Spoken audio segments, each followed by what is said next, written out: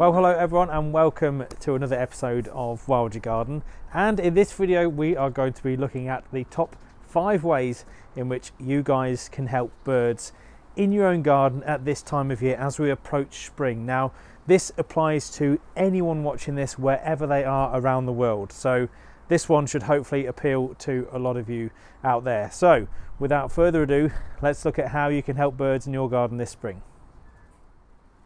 So before we get cracking guys, I'd just like to say if you are new to the channel, welcome along, and if you are, please hit that subscribe button. It goes a long way to helping spread these videos, which obviously then spreads the message of helping wildlife in your own back garden, which is of course the whole reason I started this channel almost 3 years ago, so video to come on that one.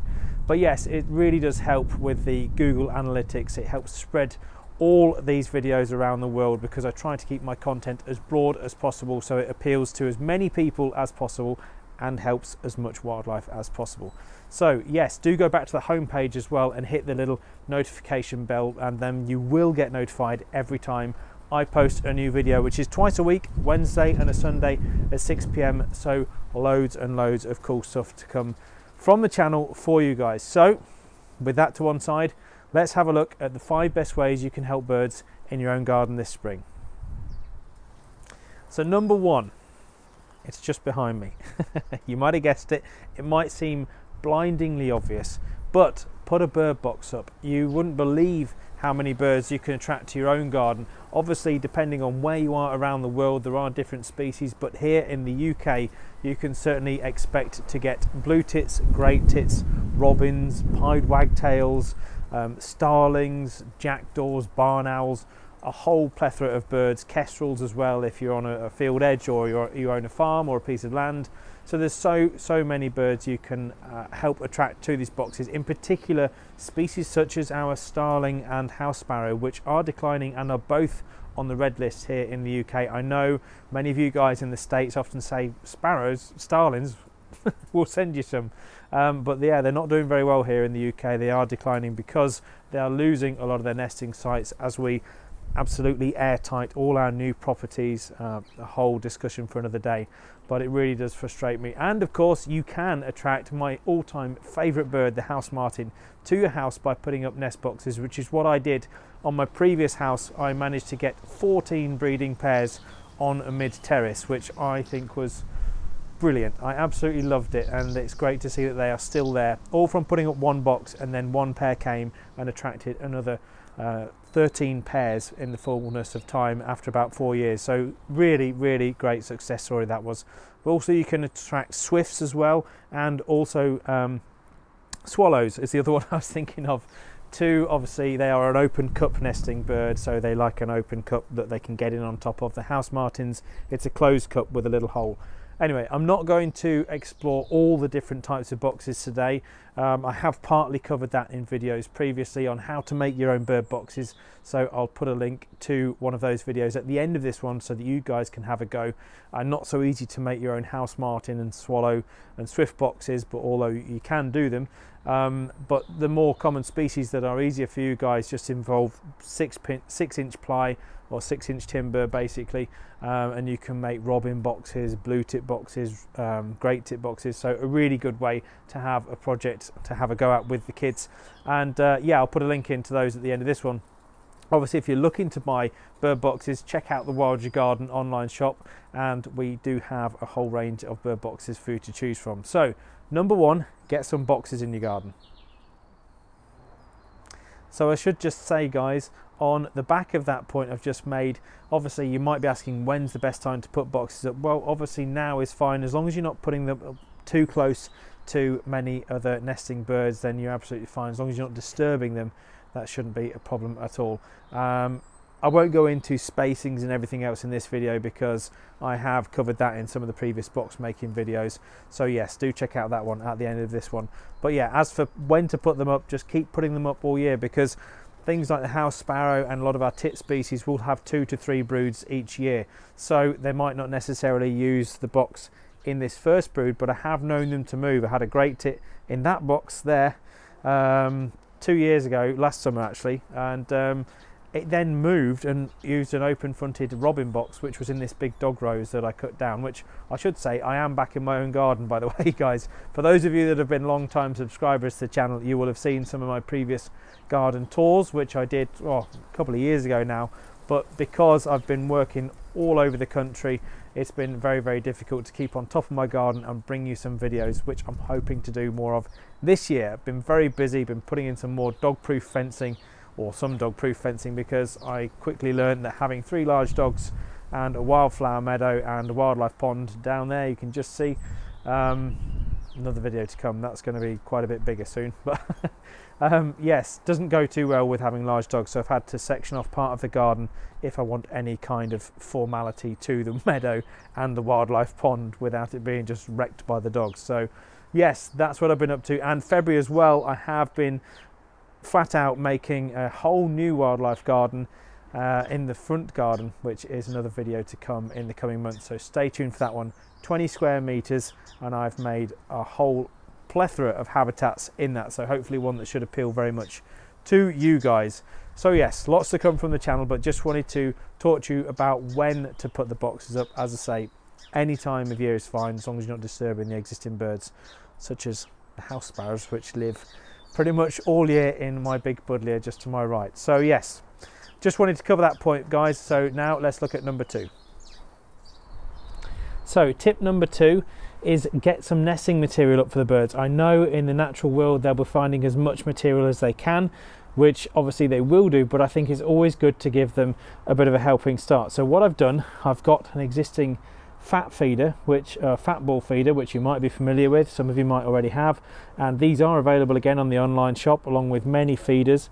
But what I've done is I've got some sort of straw and thatch and just sort of soft material, if you like, at the bottom, and then the top half has been provided by Mr. Big Nose, aka Siri, who has very kindly donated some of his fur for the top part of this feeder, which is a really, really good example of what you can put within a bird box. Obviously in the natural world, a lot of the tit species in particular, and many species actually, will use things such as moss, but dog hair, actually, if you've got a big hairy dog like I have, then dog hair is a very good way of providing a natural resource for these birds. So yes, Luna's not very happy, she's inside at the moment, because trying to film a video with Luna running around my feet is not too easy. But Siri is yeah, bless him, he's getting on now in years. Siri, he must be about 15, and yeah, he's not exactly coping too well. His back legs are going, sadly, so we don't think he's got long left. There you go, let's see if I can show him, just pan round, there he is. Absolutely gorgeous dog.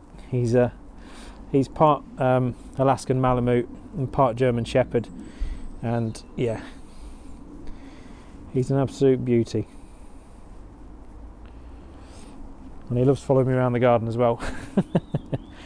So yes, number 2, get some feeders up in your garden for the birds, provide some nesting material. I'm sure they'll be very, very thankful. So tip number 3, and with Siri still in shot, Siri is sort of blocking my next point. Ah, there it is, take a quick look. No, it's gone. Is to provide water for the birds as well. Now, I know we are not in the hottest part of the year by any means yet, but it's important to provide water for birds all year round, regardless whether it's hot, cold, spring, autumn, 24/7, because they need to bathe on a daily basis as well as drink to keep all their feathers in tip-top condition. So the best way you can do that, get yourself like one of these old, this was an old stone bird bath actually that somebody donated to me when I was doing garden for them, and yeah, it's proven very, very attractive to a lot of birds. I've had a lot of birds drinking and bathing in this, and it's obviously very shallow. It's only about 2 inches deep, so it's absolutely perfect, and it's a great way of providing that natural resource for them. A pond is obviously the next best thing you can do, but if you haven't got room for a pond, providing water in the form of one of these is absolutely fantastic. You can of course use anything. You can use an old washing up bowl, as long as you put some stones in it so that things don't fall in and get trapped, things like hedgehogs. You can use an old bowl from your kitchen, You can use an old plant pot tray and just fill it up. All I would say is just remember to keep it clean, guys. So clean it on a regular basis to stop any kind of infections or anything like that, any mold building up. So yes, just clean it out on a kind of daily basis if you can. But obviously they are a great way of attracting lots and lots of birds to your garden. Seeing a pigeon on this is quite a sight. Pigeons take up most of it, and I've actually had around about 8 to 10 starlings on this as well in the winter time, having a communal bath, which can be a bit of a raucous. I actually had one starling once kickbox a blackbird out of the bath just to have a bath itself. So yes, very entertaining. So providing a water source for birds at this time of year is just as vital as providing the food and the nesting habitats for them. So tip number 4 is keep feeding your birds. Now, I know I've spoken about this recently on my top tips to help wildlife in March, but I think it's absolutely key because there are still so many birds, and particularly nowadays with our garden birds, a lot of them have become reliant upon our food that we provide for them. So I think with ever increasing pressures on the countryside, the intensification of agriculture, and many factors, it's even more important to provide food for these birds. So you can use something like this, which is a 6-port feeder. Bit of a punch up going on, I think, in the buddleia between the house sparrows. And in it I have our very own Larger Garden bird feed, which you can obviously get from the online shop. Now I'll show you a bit of what's inside one of these bags.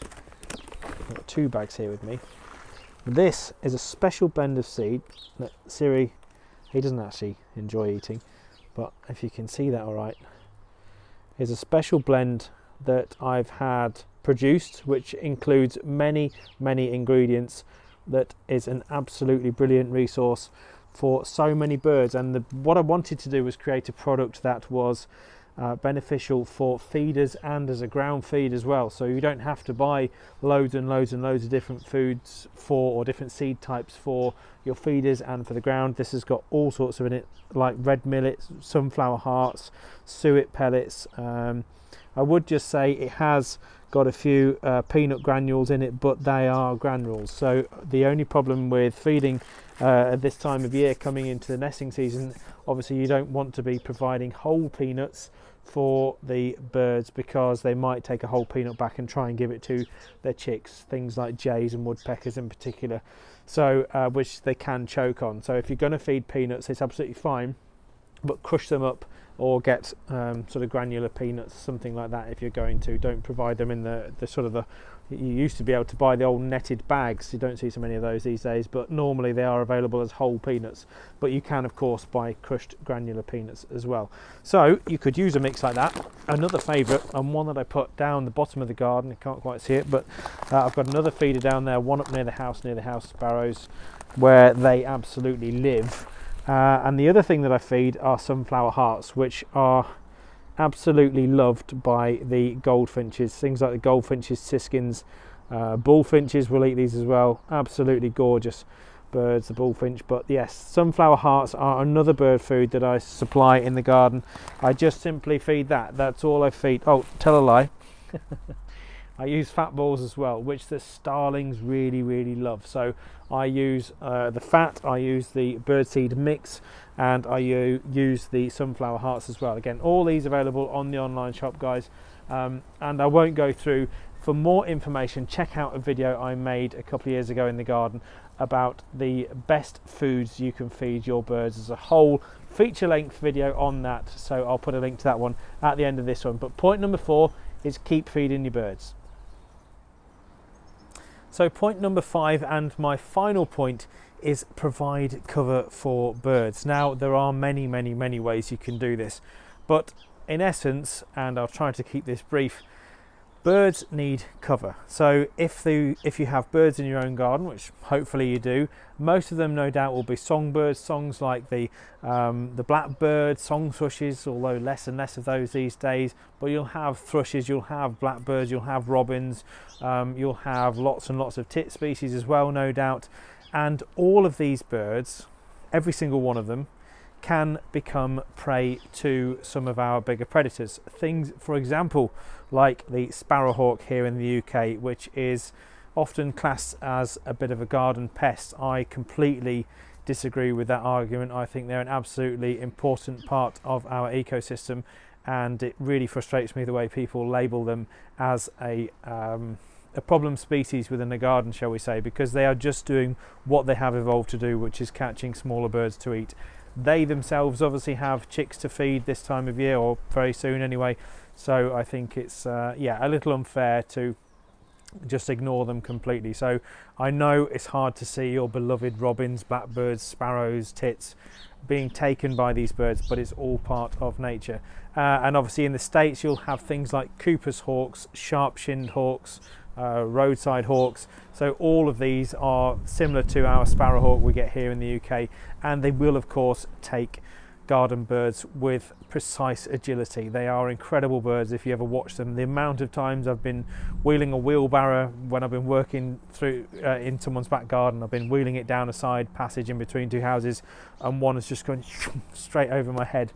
They are incredibly agile birds, and there's no wonder they are an apex predator in a garden when it comes to the birding world. So yes, cover is absolutely therefore vital, and you can do it in many forms. As I say, you can provide things like this ivy, which is absolutely great. Hopefully I'm going to get this year some wrens nesting in there. The wrens have been looking around the ivy and trees. It's a story for another day, but I do keep that one trimmed just above the top of the screen there so that I can manage it. It does still then of course flower and berry and provide that cover as well, and provide obviously a larval food plant for the holly blue butterfly, of which this is a very good garden for. Once I saw 6 or 7 in flight at once in this garden, so the most I've actually ever seen in a garden, because I have holly and ivy, the two larval food plants. It's double brooded, the two larval food plants that the holly blue survives on.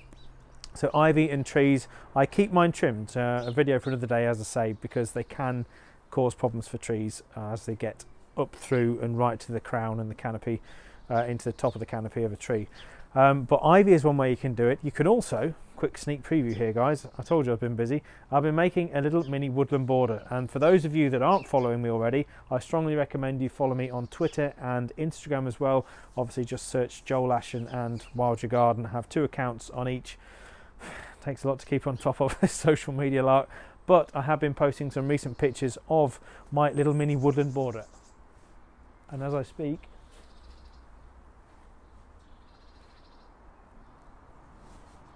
I don't know if you noticed that, but everything went dead quiet and a lot of birds were flushed into the air. There's still pigeons flying around, which means there was a sparrowhawk in the area. It's probably long gone now because they're very quick, as I've already spoken about.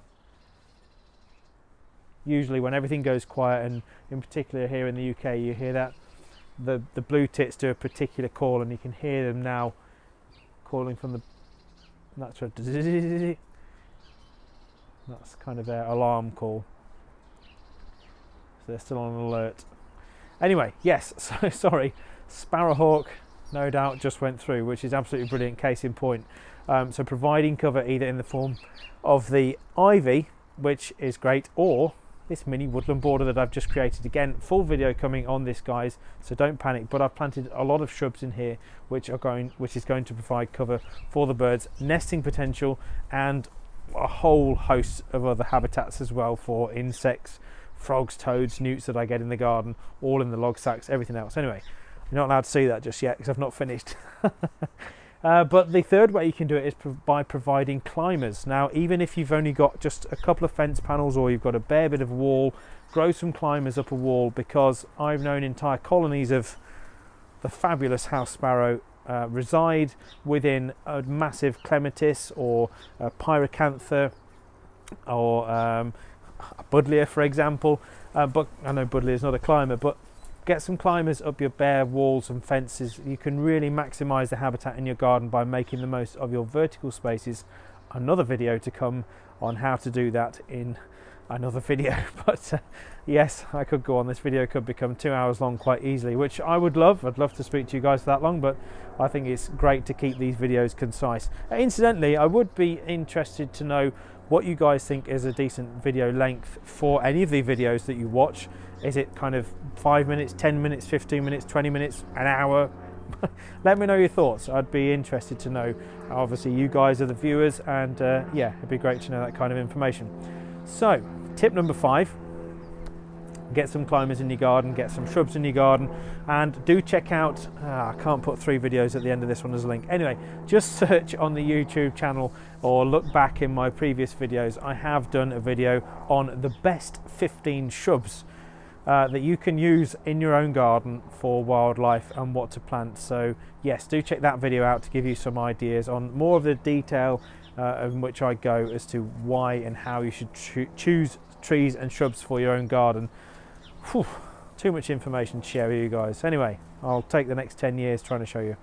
Anyway, that's about it for this video, guys. I really do hope you've enjoyed it. I hope you can get out there, get making some habitats for your precious birds wherever you are around the world. As always, let me know in the comments below what you've seen, what you've got, what you've been doing for wildlife. I would love to hear from you, and I promise, those of you that have been following for a long time, I promise I will be releasing all the ponds that you guys have sent me photos and videos of in a video in the not too distant future. It's taken me a long time to get around to it. I've still got, well, it's not quite thousands of videos, but dozens of videos I'm trying to work on to edit from last year to still bring you guys. But one that I really want to bring you is the pond videos, where you've sent in all the pictures and video as well in some cases of the wildlife ponds you've created off the back of this channel, which I think is just brilliant. Again, just showing the importance of spreading the message of conservation on your own doorstep, and of course the Wild Your Garden channel. So without any more information spilling from my mouth, I've got tons to do, so I'm going to get on and yeah, get some more videos edited for you guys this afternoon. But I hope you've enjoyed the video. Please feel free to subscribe to the channel if you haven't already, and give the video a like. And obviously I will be very sure to bring you more videos on all the ways in which you can help wildlife in your own garden in videos to come. Thanks for watching. I'll see you soon.